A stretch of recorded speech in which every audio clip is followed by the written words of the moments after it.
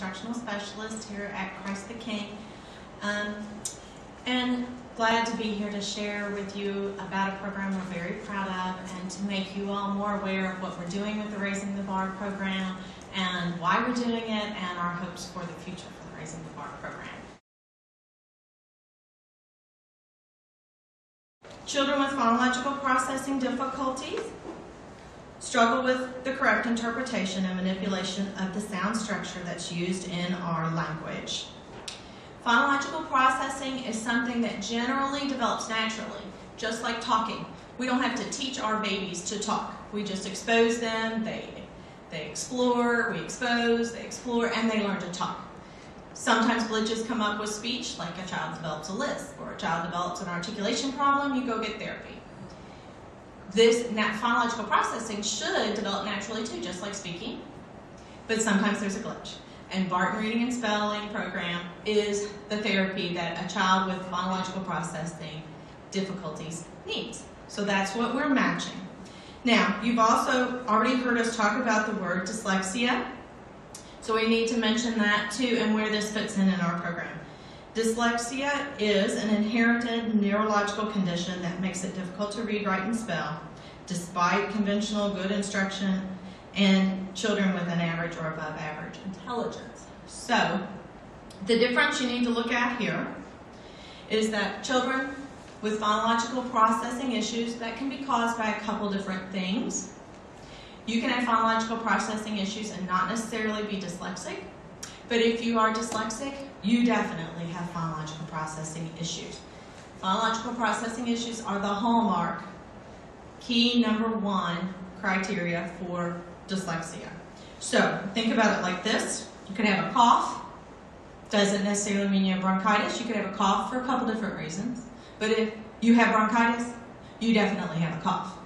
So you can have phonological processing difficulties, and with all of the students in our program, we know that for sure. So we know that they're a good match for this tutorial system. But we don't know that all of our children are dyslexic. Some parents pursue that diagnosis, some do not. We don't need it to implement our program or to put a child in our program. But we do need to watch for that. We do tell our parents it's a possibility. Kind of like if you have the cough, you got a possibility you have bronchitis. But maybe it's just something else too. Much research has gone into the development of this program, I found. The Barton method is based on the Orton-Gillingham method, which was founded in the 1930s by Samuel Orton, a psychiatrist and neuropathologist, and Anna Gillingham, a psychologist and educator. The program uses a unique methodology that is multisensory in nature. Students manipulate colored tiles while listening and speaking. The rules for reading and spelling are taught from the most common to the least, and every rule is explained in very much detail. Rules are continually revisited and reinforced throughout the entire program, which includes 10 levels. Tutoring occurs in a ratio of 1 to 2 students per tutor, and at an ideal pace of 2 one-hour sessions per week, year-round. I won't go into a lot of facts about brain research, but through brain imagery, MRIs, scientists have discovered that there is a true physical difference between the brain of a dyslexic and someone who is not. They have observed the neurons in the brains of dyslexic people in usual places, and their pathways are not neatly or efficiently ordered. Amazingly, functioning MRIs show that when a dyslexic person participates in an effective intervention program, such as the Barton program, the pathways of the neurons become more efficient. No program can completely change the way a dyslexic's brain is wired, but with the proper instruction, reading, spelling, and writing can greatly improve for those people.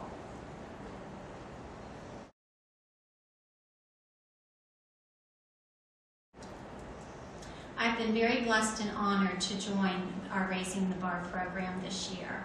It certainly has taken off since it began. Today at Christ the King School, we have 40 students in kindergarten through 5th grade who receive tutoring during the school day.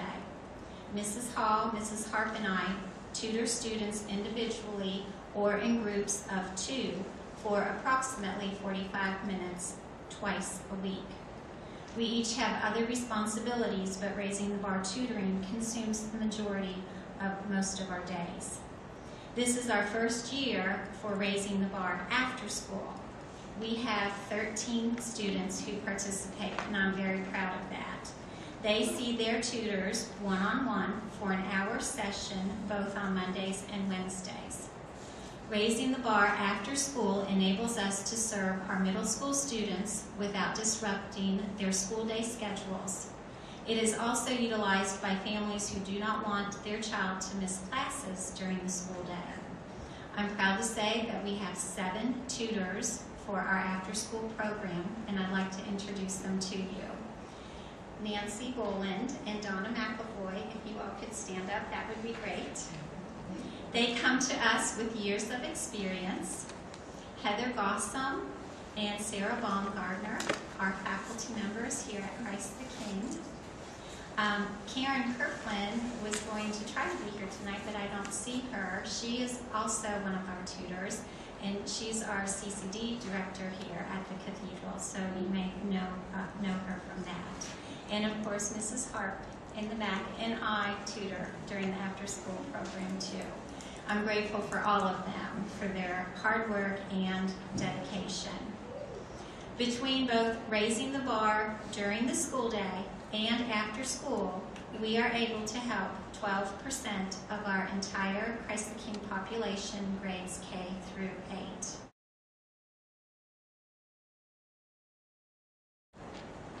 So for just a few moments, we want to talk about our objectives for why we want to have this program here at Christ the King and what it is doing for us.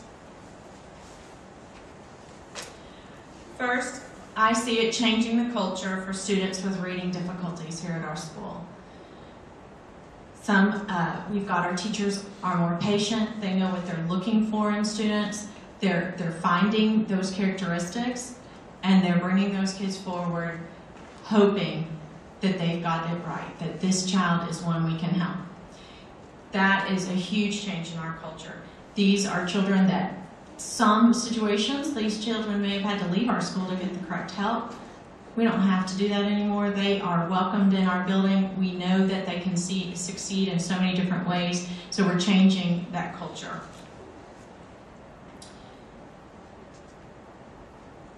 It also allows our children to reach their potential. We often are telling our teachers, this is not necessarily the lowest kid in your class. This is the kid that could be superior, but they're not reaching that potential because of the difficulty with the reading and writing. So this is helping us find those kiddos and getting them, all of them, to their potential. It's allowing us to identify students early. In the past, so many children like this had to struggle for a long time. They had to be frustrated for a long time. And in some schools, they have to actually fail before they get help. Working in the public schools, I knew children that literally had to be in 4th or 5th grade and proving, if they had to prove they could only read at a 2nd grade level to show they were a full 2 years behind before they got any help. That's not what we want here. We do not want these children to feel like they failed. We want to intervene early. We start screening our kids at the end of our 4-year-old preschool program.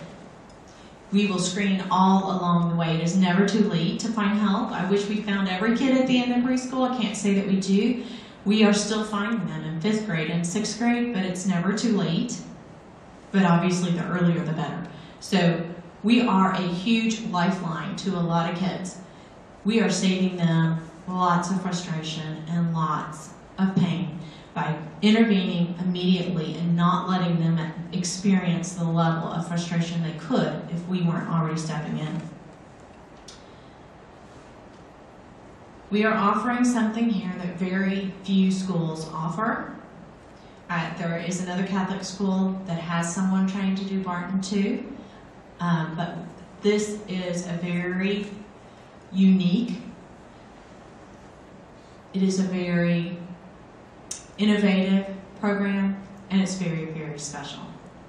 So I want everyone here to know that what we have here is something very few schools have. I also want to give credit to Paula Smith for getting us to this point.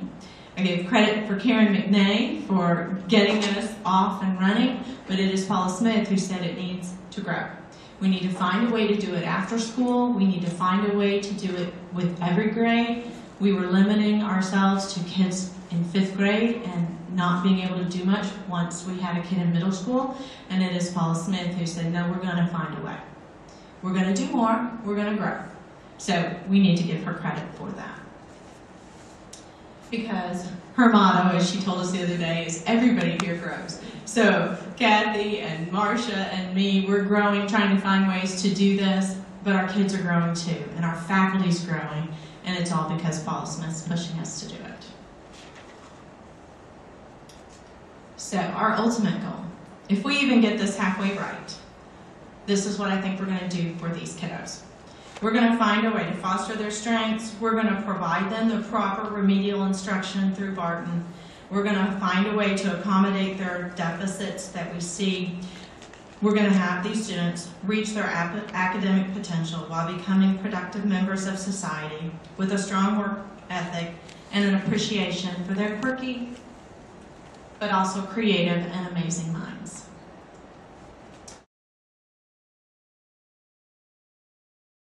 I also want to mention the support of the Grandparent Loyalty Circle, private donations, and part of our Sip and Shop that has paid for the cost of our after-school tutor. It's not a free program.